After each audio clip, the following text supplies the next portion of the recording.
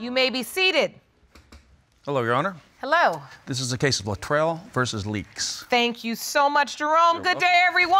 Good day. Ms. Luttrell, you filed your case because you say after a lifetime of confusion of not knowing who your biological father is and receiving no help from your mother, you are now hopeful because you believe you have finally found your dad. Is that correct? Yes, Your Honor. Ms. Melody Luttrell, you say you are regretful that you cannot help your daughter in her search for her father, but hope that search ends today. Is that correct? Yes, Your Honor.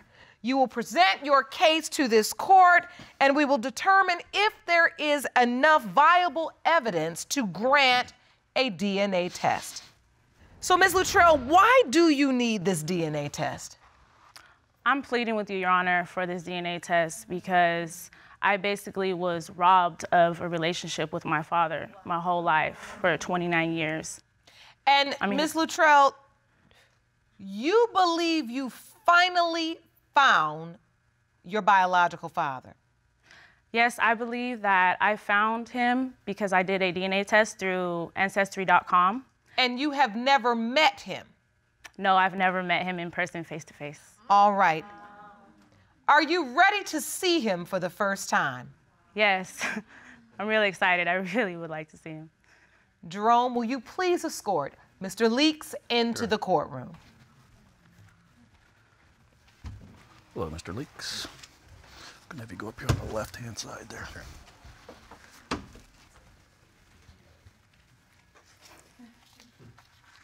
Hello, Mr. Leaks. Hello, Judge. Thank you for joining us. I saw you all connect through a gaze. Yes. How does it feel to finally meet and see the woman who believes she's your daughter? It feels good. It's good to see her. That's wonderful. So can you tell me about your childhood, Ms. Luttrell? My childhood was pretty rough growing up with my mom being a single mom.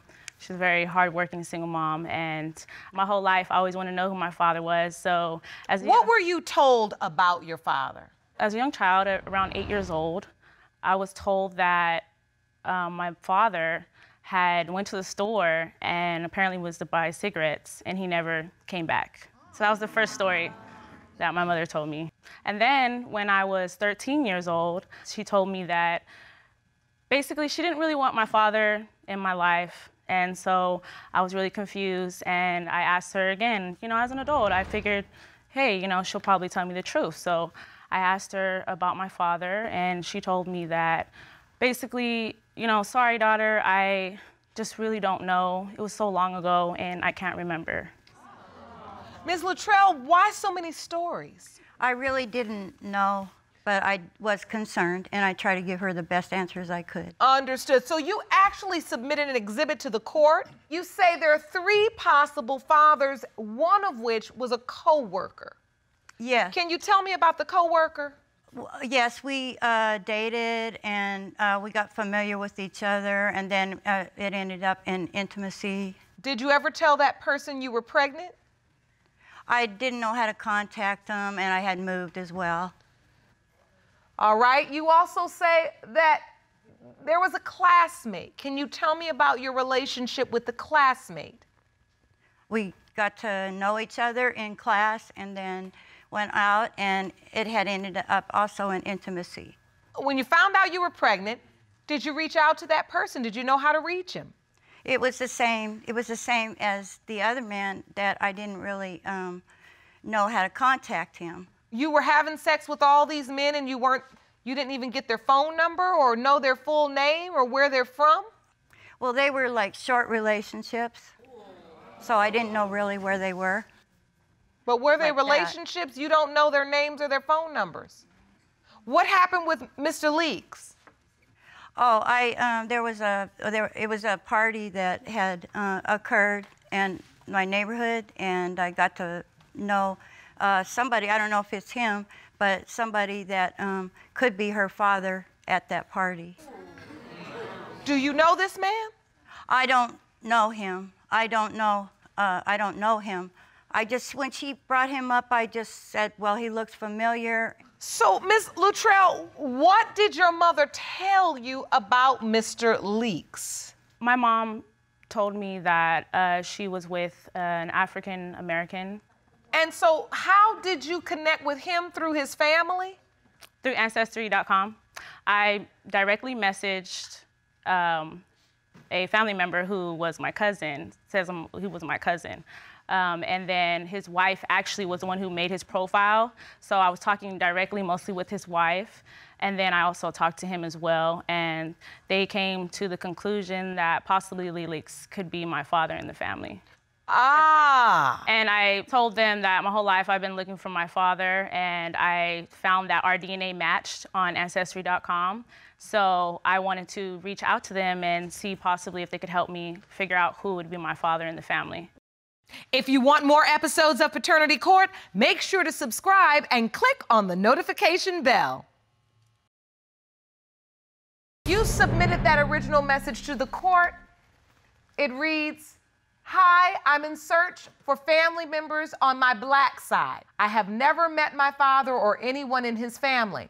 I was reaching out to you in hope of getting to know you and getting info connecting to my father and close relatives." So how did they connect you to Mr. Leeks?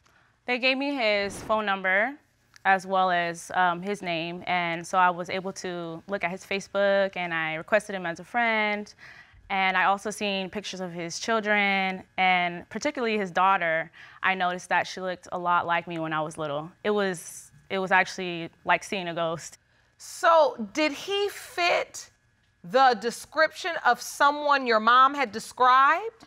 No, well, my mom, like I said, the 3 stories that I gave you was all that information she gave me. But when I talked to her about like the age range as well, like at the time he would have been, I think 19 and she was 35, she said it is possible because she remembers going to the party like she had stated, and he was younger. Oh, she remembered sleeping with a young guy at this party. Yes. Yes, Your Honor. So, Mr. Leeks, you are 15 years younger than Ms. Luttrell. Mm-hmm. Do you remember this party and this one-night stand? No, I'm just looking at it right now thinking, okay, it's nice to meet you, but, very nice to meet you. No, I was not at that party. Were you ever at a party having sex with an older woman? No. You know, if I'm having a child or anything like that, if I even know there's a chance I'll have a child, I'm sticking around. I'm not going anywhere. Well, Ms. Luttrell has testified that this seemed like a one-night stand and then she didn't let anybody know. No, I don't do that. That's not my get down. So, Ms. Luttrell submitted a younger photo of herself. Does that look more familiar to you? No.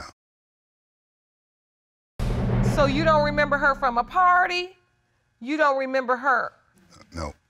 I will say this, if I could just share this with you. Yes. Can you hand it? What is this evidence, sir? This is a picture of her right next to my mom. They're side by side on here. Okay, let me see that. And they look so much alike. She's related to us somehow, some way. So this is a picture of Ms. Luttrell. And my mom. And your mom. And you believe they look so similar that somehow she's related to your family. Somehow. That's too many similarities in that. So can you take me to the day you were first contacted by Ms. Luttrell? We had long conversations, and it's just her nature. For one, I can't see myself doing that. You know, somebody that much older than me, 15 years older than me, and I was dating them when I was 18. I would remember that. That's. So you really don't remember her? I've never met her before in my life. But then... I'm here to close this up and have her feeling more secure about her future. And she deserves a father figure or a father, to be there for her, whichever way it may be.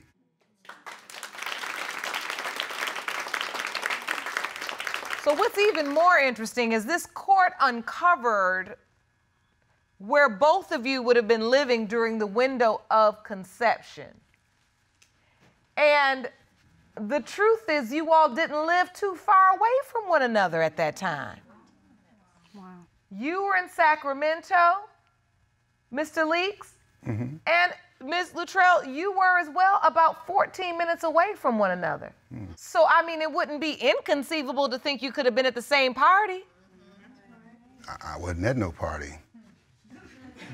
If I was partying that good, that must have been a good partying. I mean. Your Honor? And, yes, ma'am. When I contacted his family members, they told me that, you know, he had a wild history before, so maybe he was partying, and that's why they really thought it's a possibility that he was my father. So when you connected with his family, they basically said he had some wild years and that it wasn't inconceivable that he could be your biological father. Yes, Your Honor. That's why today I'm begging you, I'm pleading for this DNA test, because we have a really strong connection as well over the phone.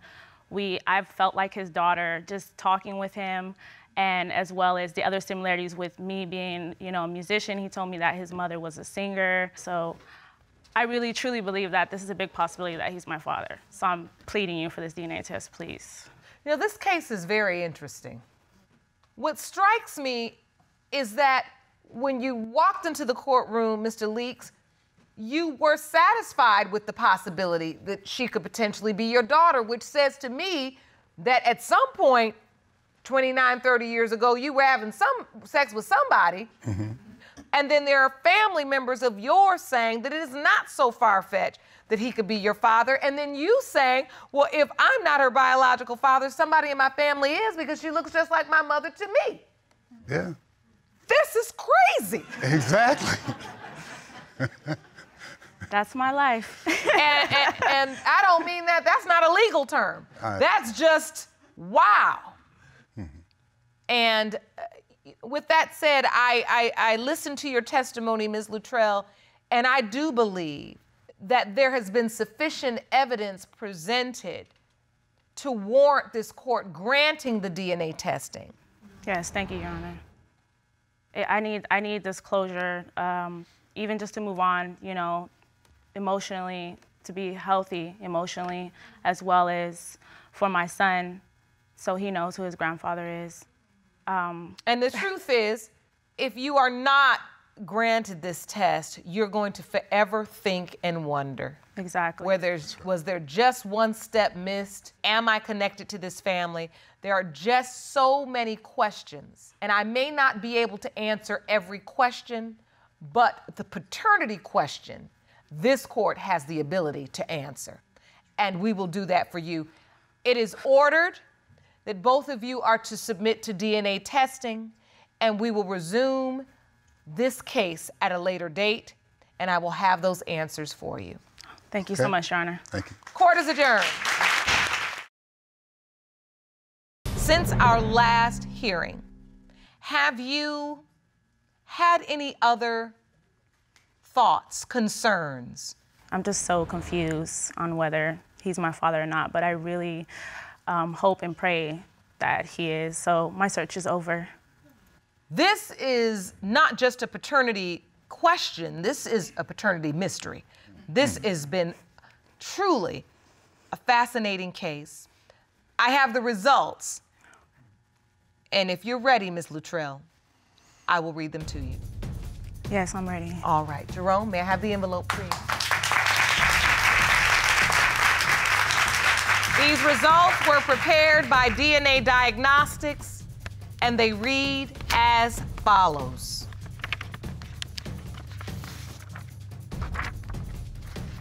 In the case of Luttrell versus Leaks, when it comes to 29-year-old Erica Luttrell, it has been determined by this court, Mr. Leaks, you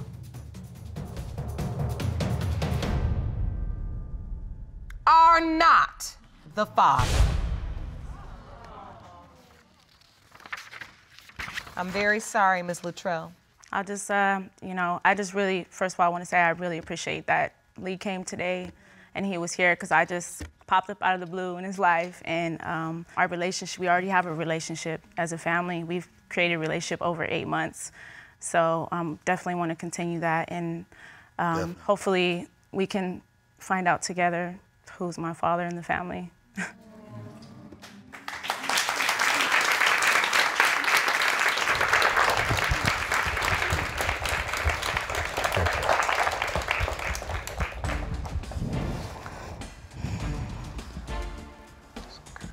I want you to talk to Dr. Jeff and really be honest about your feelings. I feel like you're holding on to a lot and you're carrying the burden of this by yourself, and you feel like you are. Excuse me. No, she's not. I'll be.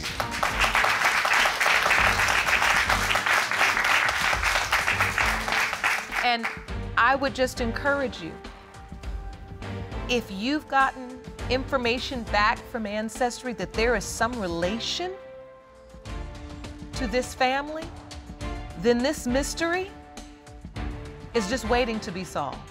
I wish you all the very best. Court is adjourned.